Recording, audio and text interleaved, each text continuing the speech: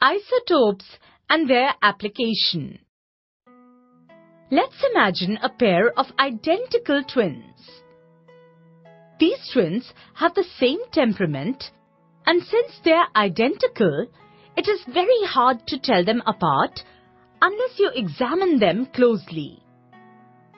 When it is time for their annual physical, the twins need to step on a weighing scale, and when they do, one weighs slightly more than the other. In terms of chemistry, we can say that these twins are like isotopes of each other.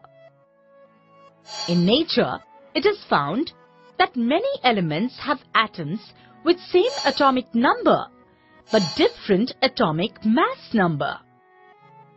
Such atoms of the same elements are called isotopes.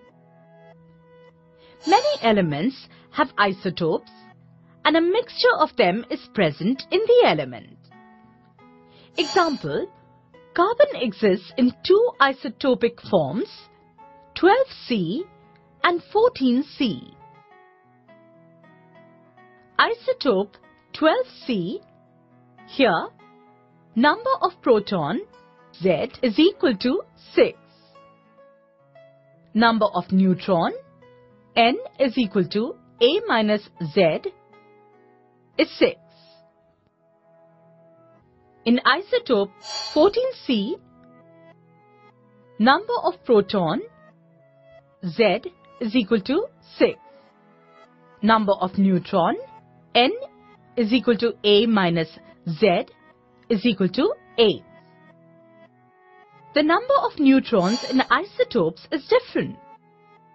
The chemical properties of isotopes are the same, though some physical properties may differ.